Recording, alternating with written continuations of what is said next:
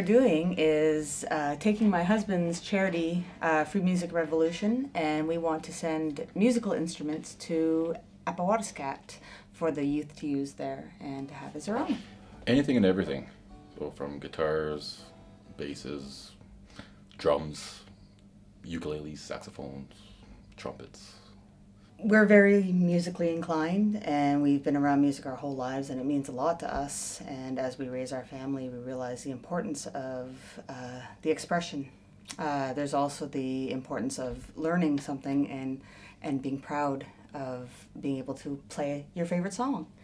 And we both believe music is healing, and I think this can heal a lot more than people would actually think.